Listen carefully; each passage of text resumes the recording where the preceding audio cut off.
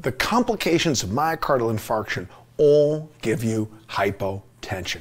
Whether it is a wall that is rupturing or weakening or an arrhythmia, they all give you low blood pressure. Anything that can give you low blood pressure can make you confused if you're not perfusing your brain.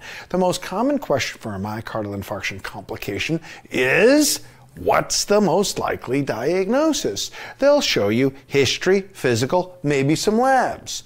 64-year-old man had an inferior wall MI last night. Now he's confused. Well, why is he confused? Because his blood pressure is low and his pulse is 45. A Canon A wave is atrial systole against a closed tricuspid valve, so the blood is shooting backwards up into your neck veins. Atrial systole into a closed tricuspid valve, so the blood's bounding backwards up into your neck. And to the 19th century man, that looked like a cannon shot. Ooh, a 3/6 systolic minimum radiating to your axilla. That's bad. But the lungs are clear. So what is it? Well, all of these are complications of MI. What do you think? Which of these can cause all of them. Valve and septal rupture. Well, valve and septal rupture would give you rales, wouldn't they? They'd give you congestion. Extension of the infarction. First, it's an inferior wall. Now it's killed off your anterior wall. Your blood's not pumping anywhere. You've extended your infarction, and now you've developed a sudden pump failure. You should have rales. Third degree AV block. Oh, yes, you infarct. You know what also is about to happen here? Is that the inferior wall is supplied by the right coronary. The right coronary supplies the inferior wall. The right coronary supplies the right ventricle. And the right coronary supplies the AV node. Sinus bradycardia, super common in myocardial infarction. As a matter of fact, it's one of the most common problems, myocardial infarction, because you're simply starved off the SA node. But the other thing about valve rupture, septal rupture, wall rupture, is that they'd all give a tachycardia. So the clue here is, this is bradycardia, hypotension. Why isn't it sinus bradycardia? Bradycardia, hypotension, these all give you tachycardia. Bradycardia, hypotension, wall rupture presents with chief complaint, dead, doc, dead. I woke up feeling mighty dead today. Pulseless electrical activity. Bradycardia, hypotension, Canon A waves. Bradycardia, hypotension, Canon A waves. Two Irish guys between pints of Guinness in the 19th century Dublin describe bradycardia, hypotension, Canon A waves, bradycardia, hypotension, Canon A waves without the EKG. And Einthoven gets the 1908 Nobel Prize for the invention of the electrocardiogram. And these two guys describe it in the 1820s and the 1840s. How? By seeing bradycardia, low blood pressure, which they thought was a seizure, and Canon A waves going up into the neck. Stokes and Adams describing the heart block. Stokes and Adams describing the heart block. Now I've told you what it is. And this is so easy. I'll tell you it's a third degree AV block. What are you going to do? And you're like, Connor, that's so easy. Why are you wasting my time with this easy question? Or giving epinephrine to people with acute MI. That's very good. That solves all problem.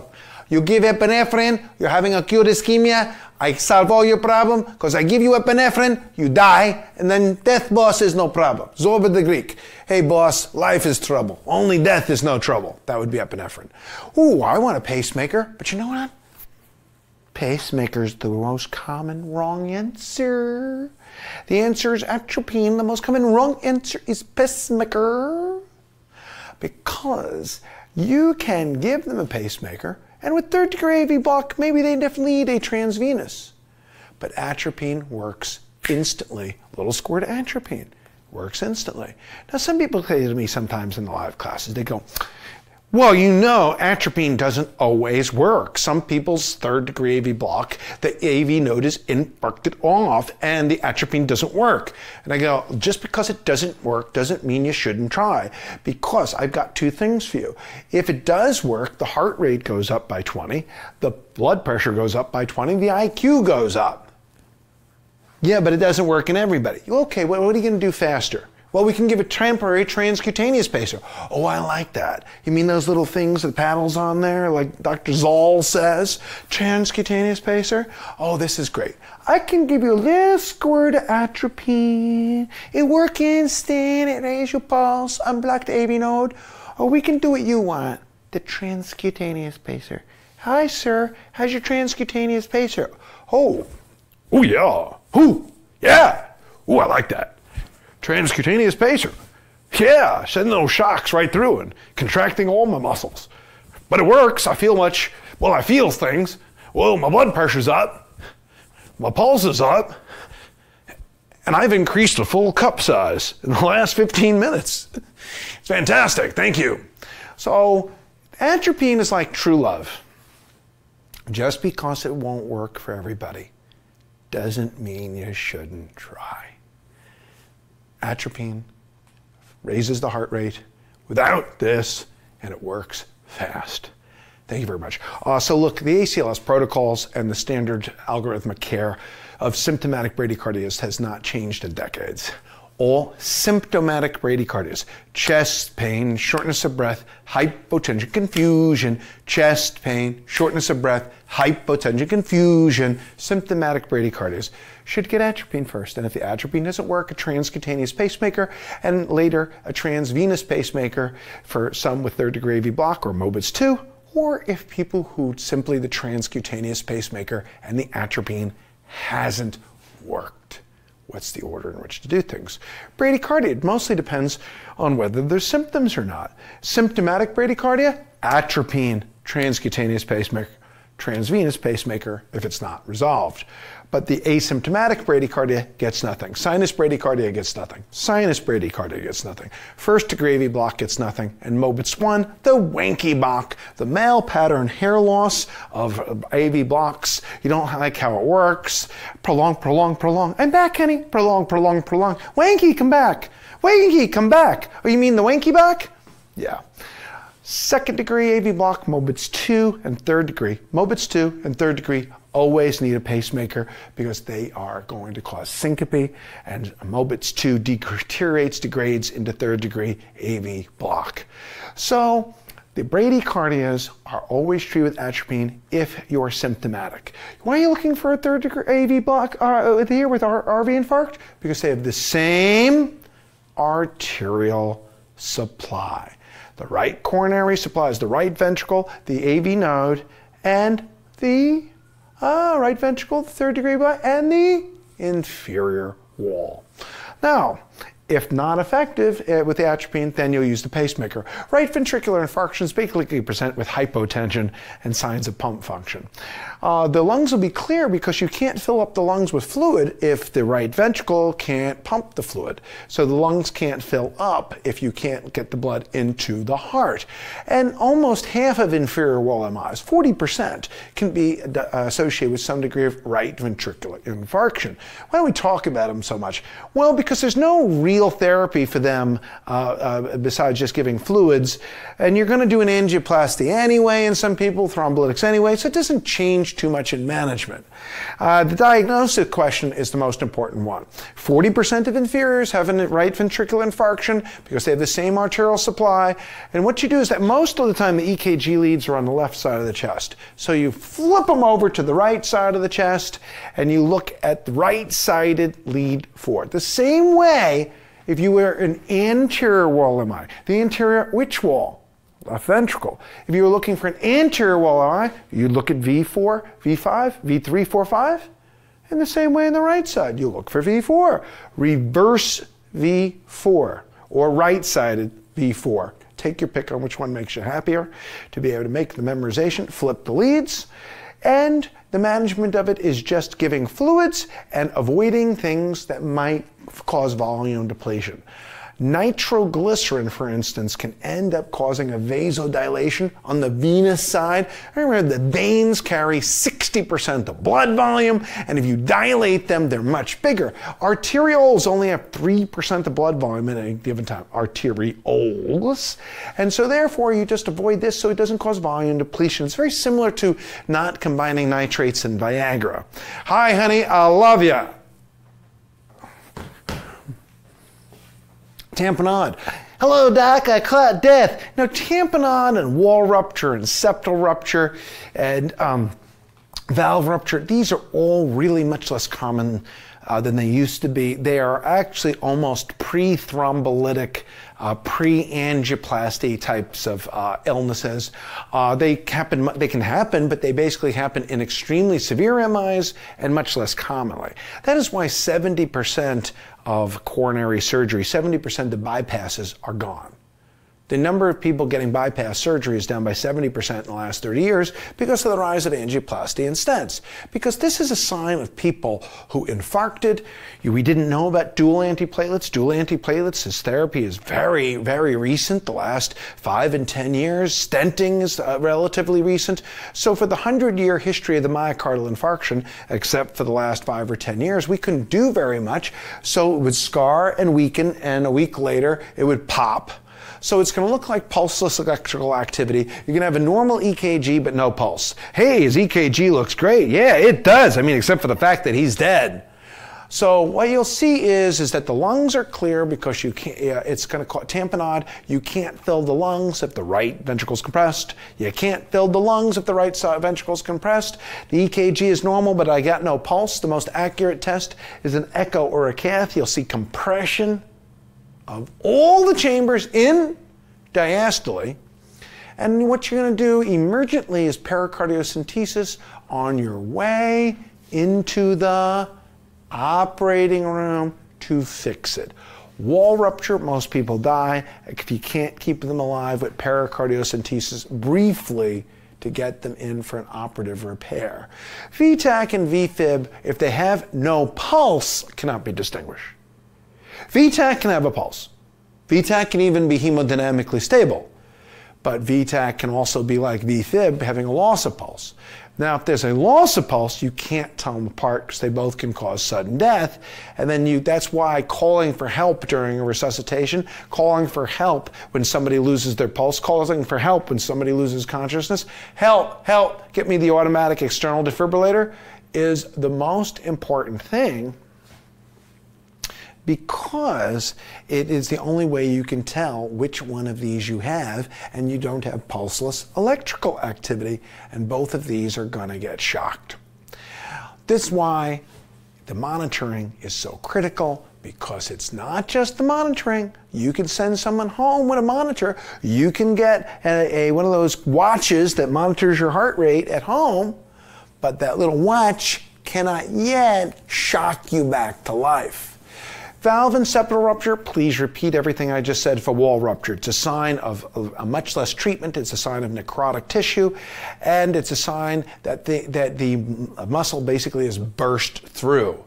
And the difference between this and tamponade and the wall rupture is that here you blow the valve and the person will get short of breath, hypotension, but you also see congestion in the lungs and a really bad left ventricle. Now, this patient who had a 3/6 systolic murmur at the apex, that's the most common wrong answer, of course, because people are looking at that murmur saying, gee, it must be a valve rupture. If we were to give that question for people in a live class or in the question bank, they would say a valve rupture. How come it wasn't correct? 1, there was bradycardia. 2, there were clear lungs. And the whole point is that was the point of the question. The point of the question was the critical thinking, meaning that yes, I've got that murmur, but I don't have any of the symptoms or the signs of a severe murmur. Then where'd the murmur come from? I don't know. Well, lots of people have murmurs. They just had that murmur. So, mitral regurg radiates to the axilla. Ventriculoseptal defects are heard at the lower left sternal border, the same place as HOCM, same place as HOCM. And what happens when you have a septal rupture is that you put a catheter into the right side of the heart and you take a sample of the blood from the right atrium. And in the right atrium, the blood saturation is low, and when you advance the catheter into the ventricle, the saturation goes up. How come there's a difference in saturation between the right atrium and the right ventricle? Did somebody put the lungs in the tricuspid valve? No, because there's a hole in my heart. The pieces of my heart are so small they could be put through the eye of a needle. And this is how you make the diagnosis question. Now, you will never, even as a general medical doctor, be expected to read echocardiograms. But you will be expected in many residencies to know how to put a catheter into the right side of the heart. And that's why this is the most important question, the step up in saturation, the step up in saturation from the left to right shunt. Om shanti om, shunt my heart om. The step up in saturation is within your expected range of understanding because it answers the question, who needs emergency cardiac surgery? Now, if only 20% of hospitals in the country have a cath lab to do primary angioplasty means acute MI angioplasty, much less can do cardiac surgery. So your question is, to know how to suture? No. Technical? No. Where to put the incision? A number 7 blade, a number 9, a straight, a curve? No. You'll learn that in surgical residency. That's not the step 2 question. The step 2 question is the indications for the procedure. Also, I'm in Wyoming or South Dakota where it's a 20-minute drive just to go to the bathroom. And I have to know when to call the helicopter in to get that patient to emergency cardiac surgery. Hey, am I expected to know how to do emergency cardiac surgery? No. You're expected to know when you're supposed to transfer or get the help you need. Hey, are you expected to know how to be able to fix artery and vein occlusions in the eye, retinal artery occlusion? No, you're expected to know the sudden loss of vision in that eye as being an artery or vein occlusion or detachment, and all of them mean emergency evaluation by ophthalmology. You're supposed to know when it's urgent to get help. The intra-aortic balloon pump is a device to put into the aorta that contracts and expands in sync with the pump function with the left ventricle.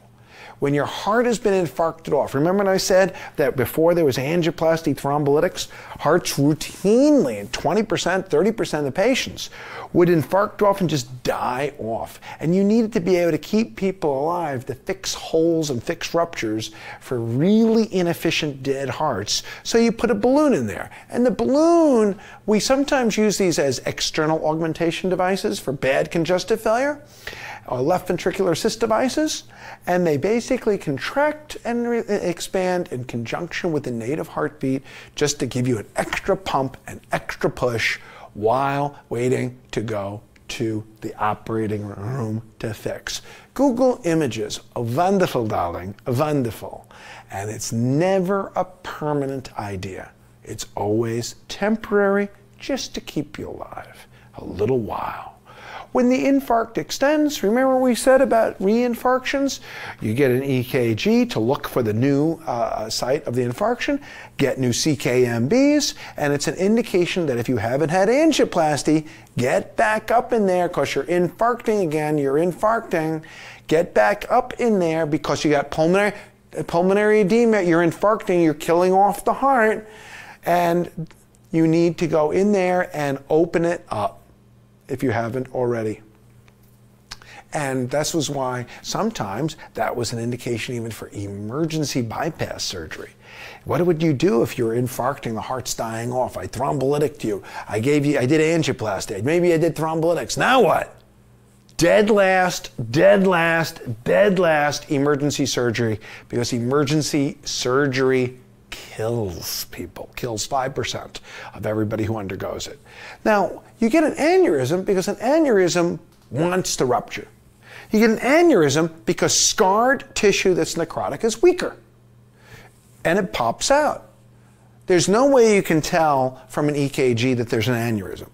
You can tell if there's ischemia, you can tell if there's infarction. Hypertrophies are like 50-50, but the only way to tell if there's an outpocketing is with an echocardiogram, and most aneurysms don't need to be treated unless they look like they're about to rupture, because what's the treatment for an aneurysm? Surgical resection, right? That's not so easy. The problem with aneurysms is that aneurysms create stasis, and stasis create thrombi, and thrombi create the need for anticoagulation. Now, in this post-MI section, the most frequently asked question, because it's for everybody, percentage have sinus bradycardia, probably the most common complication, that RV infarction, because sinus bradycardia without hypotension, it's hard to know whether you call that really a disease. Your pulse is 45, but you feel fine. Why was our patient in the original question such a disaster? Because he didn't feel fine. He was hypotension and confused. He had two indications for hemodynamic instability: hypotension, confusion.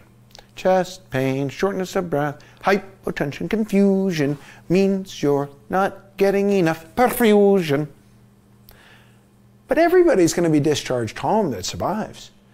Aneurysms lead to wall rupture, rare, rare. Septal rupture, rare, rare. Valve rupture, rare, rare. Going home, common, common. So everybody's going to go home on an aspirin. Everybody's not going to go home after they get a stress test. Because if you got angioplasty and you feel fine, we don't have to do a routine stress test. We used to do that to tell us who to cath. But since we want to cath you anyway for the angioplasty, we don't have to do the routine stress test, because the stress tests tell you to do a cath. And since we already cathed you, we don't need to stress you. And if we're not going to stress you, we're not going to do a repeat angiogram unless you have recurrences. Now you see from the you see from the Paleozoic of a minute ago, what do you do for extensions and reinfarctions? Get in there and open that, because the only thing that'll fix you is more perfusion. So if you're not reinfarcting, there's no reason to get back in there. And remember, how do we tell you're reinfarcting? Because you have recurrent pain. The recurrent pain means you should get an EKG, and then more enzymes, and then you get in there and cath them and balloon it open. So routine stress test post-MI? No. Every post-MI, and now of course this is in the absence of contraindications, gets an aspirin. Everybody should get a beta blocker. Everybody should get a statin. Everybody should be on 2 antiplatelet drugs for a while, not permanently, and it's not a step 2 question to ask you whether it should be 6 months, 12 months, or 18 months of the 2 antiplatelets, and with the exception of a contraindication, stroke, no prasugrel, stroke, no prasugrel, stroke, no prasugrel, it's not your question to say, is ticagrelor better than clopidogrel? That's not your question. Your question is, did you use 2? You did? Good. Your question is, did you go home on aspirin? That lowest mortality. You're going to use anti-2 platelet drugs for, a while. How long? A while. Beta blockers are anti-arrhythmic and anti-ischemic. They lower mortality. Galmetazocordazone. Statins. This is where statins do the best. Oh, you have no coronary disease, no carotid disease, no cerebral disease, and you get a high cholesterol, high LDL. Yeah, how high? Yeah, 7.5% 10-year risk, put in a statins. How much mortality benefit is there? 1, 2, 3%, 4%. Primary prevention. But post-MI prevention, big prevention, decrease in mortality.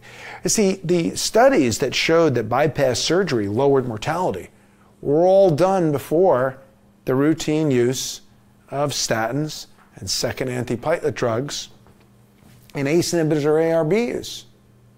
Now, these ACE and ARBs should be used in everybody post-MI, but where they're continued is when you have systolic dysfunction. So you can stop them at 6 weeks if you don't have systolic dysfunction. And there's a bunch of tables in the book that'll reiterate and re-summarize the same basic point of, yeah, you use them, but when do they lower mortality? When there's LV dysfunction. Dipridamol is a drug that has an indication only in strokes as an alternative to clopidogrel. Dipridamol combined with aspirin for strokes, but not for the heart and not for peripherals. It's out in the heart. Now, why am I telling you about something that's not to be used? Because it'll be a choice. It'll be a wrong choice. It'll be a wrong choice, but it'll be a choice. Now, what's the most common cause of death post-MI? Well, it's an arrhythmia. VTAC and VFib. What's the most common cause of death post-MI? Why, it's an arrhythmia. VTAC and VFib. Clear! No, I didn't say like clear like I'm going to shock you. I meant it's very clear. So here goes the thinking. The most common cause of death post-MI immediately is an arrhythmia. Your conduction system doesn't like ischemia. We showed you that ischemia causing VTAC and VFib, you need to fix the ischemia, not put an implantable defibrillator. Fix the ischemia, don't put in a defibrillator. So here's how the thinking went. Why wait for VTAC and VFib? Just give you a prophylactic antiarrhythmic. It's a very nice idea. Except that antiarrhythmics in a small number of people are also proarrhythmic. And in net, this idea of just giving prophylactic antiarrhythmics and saying things like, there's a bunch of PVCs and APCs is wrong because they killed people. So yes, they prevent some arrhythmias, but they cause, on the whole, more than they prevented. So it's a no. Post-myocardial infarction, here are the three clear issues.